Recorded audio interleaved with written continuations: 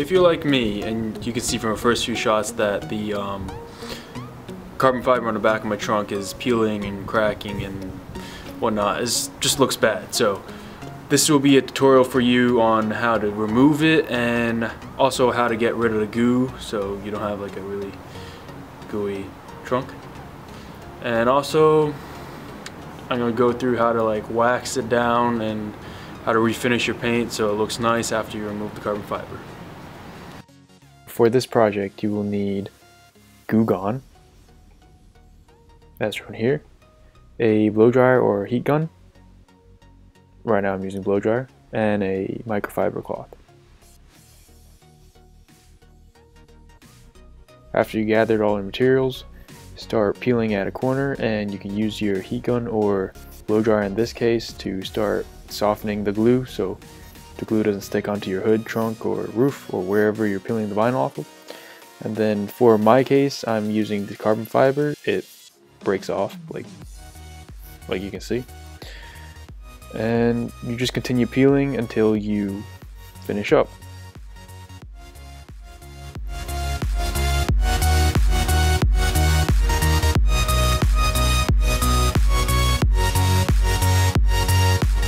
Here's a tip. Once you get to the smaller pieces on your carbon fiber or vinyl that kind of stuck on, using a blow dryer or a heat gun really helps out because it softens up the vinyl so you can peel it off much easier. Tip number 2 is to take breaks occasionally so you don't get too tired. Alright, so for your next step, you're going to have your microfiber cloth and some Goo Gone. And even though that Goo Gone says it's okay to spray it on your car, I don't really trust the website. So spray just enough on the cloth just to wipe it off and then reapply on the cloth whenever you need more. So let's go do that. After you removed all your vinyl, you'll be left with some residue, like some sticky stuff that's still on it. So now you use Goo Gone and you spray it on. You spray it on your microfiber and you just wipe away. It might take some time because Goo Gone doesn't really work immediately. It takes a little time to soak in and then you scrub it off. Also, be careful of the really little bit of like once Goo Gone works, it makes this stuff like bunch up into little balls. They get all over the place, so you gotta wipe them off later.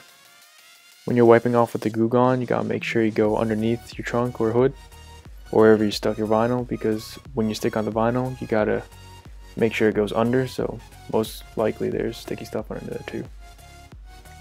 After your trunk is fully cleaned and there's no residue adhesive left, then you go out and grab yourself some type of car detailing wax. As you can see here, I'm using a microfiber to apply the wax on, and after I apply the wax on, I'll go grab another microfiber to polish it off, and then I'll have some clips after this to show you the shine.